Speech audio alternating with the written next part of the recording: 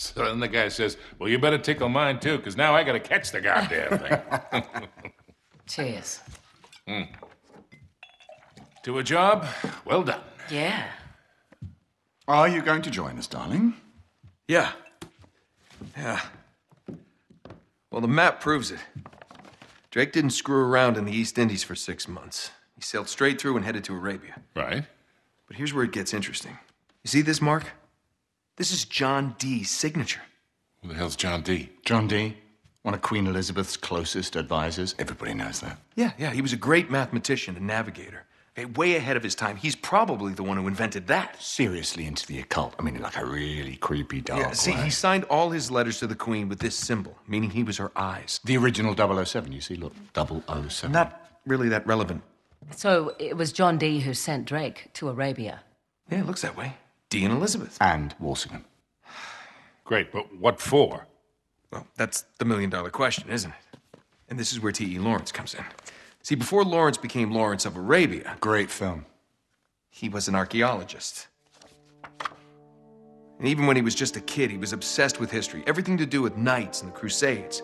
And he traveled all over, documenting every Crusader site he could find. It's all in here. All right, you've lost me completely, kid. What the hell has this got to do with Drake? I'm getting to that. See, after the war, Lawrence said that if he were ever to go back to Arabia, it would be to search for this place he called the Atlantis of the Sands. Now, the legend crops up over and over again under different names. Ubar, Iram of the Pillars, the City of Brass. But the story is always the same.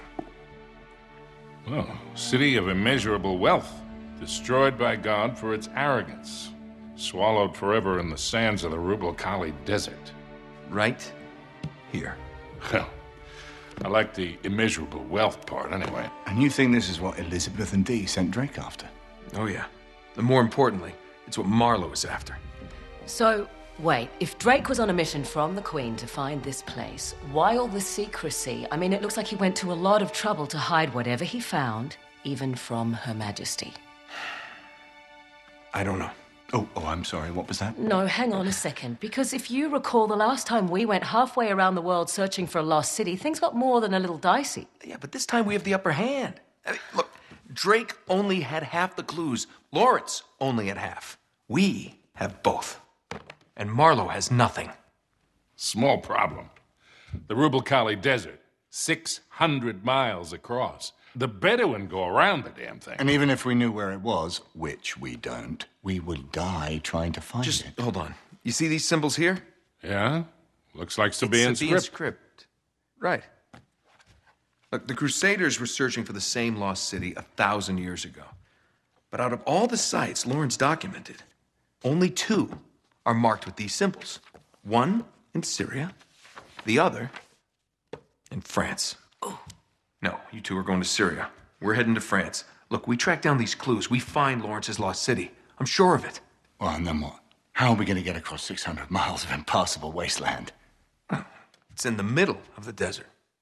So technically, it'd be about 300 miles.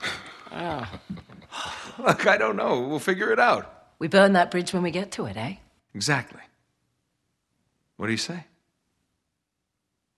What the hell? Let's do it.